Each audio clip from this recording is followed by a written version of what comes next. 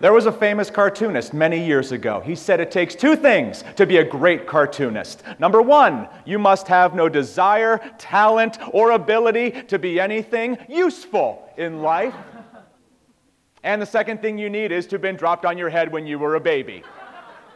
Luckily for me, I fit into both of those categories. And little would you think when you're on your path to personal and professional development, trying to be your best, that the secret to success has been there all along. The world's most overlooked manual to personal and professional success can be found in a very unlikely source, the Sunday Funnies. Don't believe me? I can prove it. Jim Davis, the creator of Garfield, he is listed on Forbes as making over $125 million every single year. Walt Disney bankrupted many companies by the time he was 25 years old. He lost control of his major character, Oswald the Lucky Rabbit, and had his staff stolen away from him. And let's not forget Mr. Charles M. Schulz, the creator of Charlie Brown, Snoopy, Linus, and Lucy, because for most of his career he was making $10 million every single month. $10 million a month. He did this for 30 years. He's been gone 14 years now. His income is still $100 million every single year. And those two monetary figures make my family very hopeful that not only one day might I achieve that kind of success, but also many years down the road that I will die.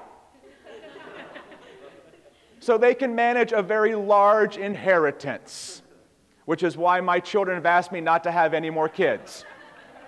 They don't want to split the inheritance any more than they already do. And that's what we want from all of you today. We want to make sure that the day your will is read at your funeral, it's standing room only. And how do we get to that point? How do we get from here to there many years down the road on your path to success? Well, it begins by opening the Sunday Funnies. And I did this when I was 5 years old. I knew that I wanted to be a cartoonist. Here was my plan. Draw, draw, draw, draw, die. Sound like a great plan. So before I go any further, I want to introduce you to the star of my comic strip. His name is Zed. He's pink. He's fluffy. He's about this tall. He's the reason I'm wearing pink today. And he is, brace yourself, walking, talking, dryer lint. Because whenever I began drawing cartoons, I was always stuck in a basement studio drawing my cartoons. And if it looks effortless for me to stand up here and draw cartoons, if it looks like I'm not working at all, that only comes from years of practice, of sitting alone in my room, honing and practicing my craft. That's why it looks so easy.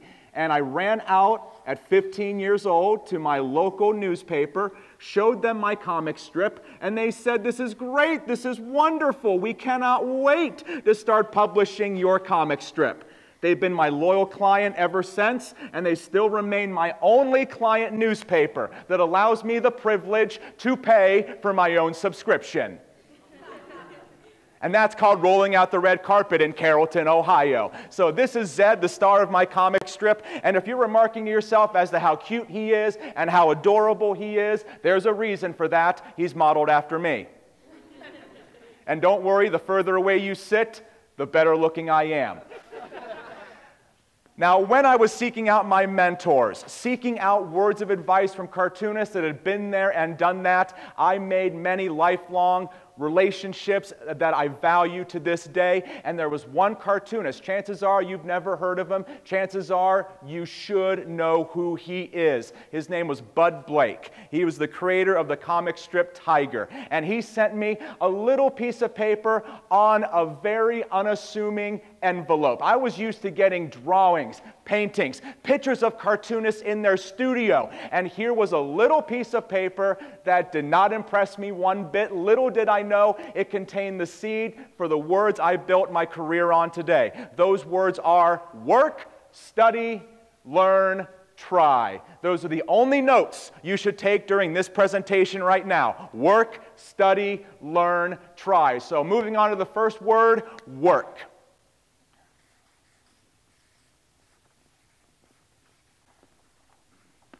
That may sound like an easy word, may seem like a no-brainer, until I let you know it took me about 13 seconds to say that word work. There's a book on the New York Times bestseller list right now. It took them 147 pages to let you know this word was important. Whenever cartoonists work, they work from inside their studio, and chances are they have in front of them a blank sheet of paper, and they start brainstorming. They start trying to come up with as many ideas as possible, knowing that most of them are not going to hit the mark, but a few of them might just turn into gold. So what cartoonists are, in essence, they are gold miners. They're going back to their studio every single day, mining for that gold. Now, this little guy I'm introducing you to right now, his name is Brian. He is Zed's best friend and adopted brother. He's walking to school right now, and Brian has a pretty big head, messy hair, crooked smile, tiny body, and very large feet. Because I was always the kid in the back of the class, not doing my work the way that I should have. I was always drawing cartoons just like this, not knowing that there is a curse placed on the head of all cartoonists. And that curse is that life imitates art. Because little did I know, many years later, I would become a father. I have two little boys at home, a 12-year-old little boy named Zachy and 6-year-old Clayton. And wouldn't you know it, both of my boys look just like this. They have big heads with messy hair, crooked smiles, tiny bodies, and very big feet. Cartoonists all work every day. It may not look like work. They sit down every day. Their goals are their doodles, their comic strips, their ideas, their notions. What you should have in your possession at all times is your goals. Are you writing down your 30-day goal? Are you writing down a 60-day goal? Do you have a 1-year goal, 5-year goal, lifetime goal? These should all be written down someplace, just like a sketchbook, just so they can be referred to at any given time, so you can look at them every single day, review them. That's the only way we know to get better at anything, by work and practice, practice, practice. Might sound easy, but it's probably one of the hardest words I'm going to talk about today. Now, to delve further into the Sunday Funnies. Some of your favorite Sunday Funnies that you've been reading for many years are drawn by men, usually in their homes, not wearing any pants. There was a cartoonist. He didn't work from a basement like I did. He worked from an attic, a very well-insulated attic. He was dedicated to his craft every single day, and he was blistering sweat. He would consume his clothes in perspiration and sweat working in this hot attic. And when he came downstairs to be with his wife and children, because he invested in all of this work, he would smell so bad. And his wife found out there's only one thing in this world that smells worse than a wet dog, and that's a smelly cartoonist. She insisted he find a way to remedy this problem, and luckily he did. He would always show up to work in his attic wearing a smile, and that's it. So the next time you open the Sunday Funnies and you read Beetle Bailey by Mort Walker, I want you to remember the first couple years of Beetle Bailey were drawn by a naked man in his attic. And who says drawing cartoons is not a glamorous profession? Now, the next two words I'm just going to touch upon, they are study and learn. Right now you are here studying as much as you can, learning everything possible, so that puts you on the building blocks to success. Cartoonists are amazing at absorbing ideas and then reintroducing those ideas with a different twist, a different way of looking at things.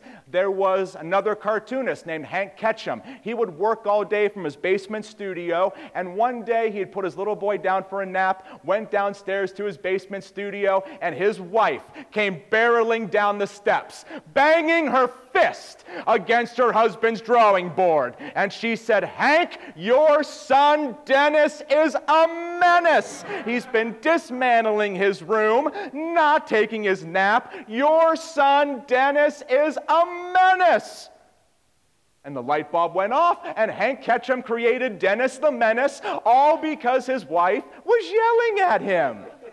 And he was able to study that. He was able to absorb that idea and reintroduce it as a comic strip that's been in newspapers, on television, and coming soon, the Broadway stage. He's made his creator a multi-millionaire. And yet Hank Ketchum's reward this one night in 1950 from his wife was he got to sleep on the couch. Because he forgot to help his wife clean up their son's mess. So tread lightly in all of this study and all of the learning. I don't want anyone here having to sleep on a couch anytime soon. Now, my last word of the day, probably the hardest out of all four, is the word try.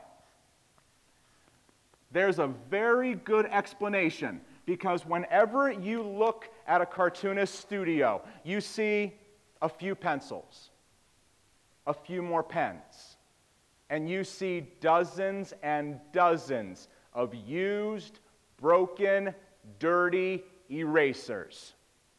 Cartoonists know they're going to make mistakes. They know not everything they do is going to be a home run. That's why you can judge the quality of someone's work as a cartoonist by how good the work is that's been thrown away and is in the wastebasket. All because of that word try. Because a cartoonist is not a professional until he knows how to fix all of his mistakes. So he tries every single day knowing that he's going to fail. Now, to be in the Hall of Fame as a baseball player, you need to hit a home run or a good-sized hit every 3 out of 10 times you're at bat, about 30%.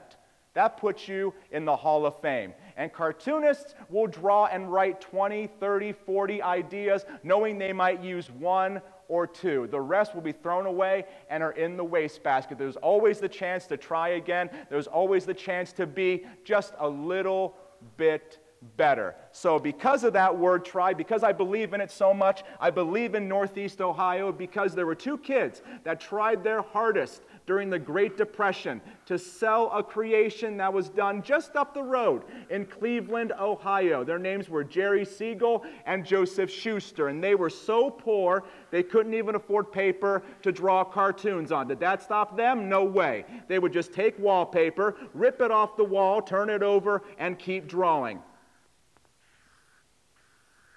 And it took them 3 years of trying, 3 years to sell their creation. And I'm so glad they never gave up. Their creation, first drawn in 1935, would be published in 1938, is Superman. Superman was created just up the road by two kids that refused to give up, not any older than any of you right now. Now, because of the word try, I can bring it full circle right now and tell you a story about a cartoonist who in 1947, he was trying. He was living with his father above a bar, trying to be a cartoonist. And he was also dating a girl, a beautiful 18-year-old redhead named Donna Mae Johnson. Now, she was being courted by all of the boys in town. She was also dating a handsome, rugged, captivating gentleman who was going to be a firefighter. And Donna had to choose between a skinny cartoonist living with his father above a bar, or handsome, rugged, muscular firefighter. Seems pretty dead even if you ask me, but I'm biased. This young girl chose the firefighter, turning down the marriage proposal of future multimillionaire cartoonist Charles M. Schulz, and he never forgot her. As he kept trying, he later developed the little red-haired girl, the object of Charlie Brown's unrequited love, all because of a girl who in 1947 broke his heart and turned away the opportunity to be the wife of the wealthiest cartoonist that ever lived. And I used to tell that story to every single girl I ever dated. It's sort of a cautionary tale. And the only girl I'd ever worked on is the girl I've been married to for the past 12 years now. So my challenge to all of you is, why not, on this coming Sunday, sleep in That's homework assignment number 1.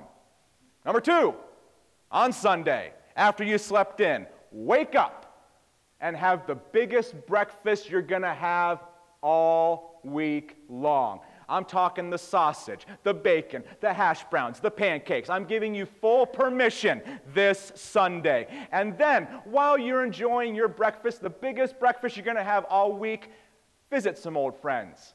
Open the Sunday Funnies. Introduce yourself to a few new friends. They've been waiting on you. Dennis the Menace, Garfield, Charlie Brown, Snoopy, Linus and Lucy. They're there every single week. They want to say hello to all of you. There are secrets to share. The secrets of work, study, learn, try can be found every week within the newsprint of the Sunday Funnies. So, I couldn't resist. I wish you all of the best, and I will see all of you in the Sunday Funnies. Thank you very much.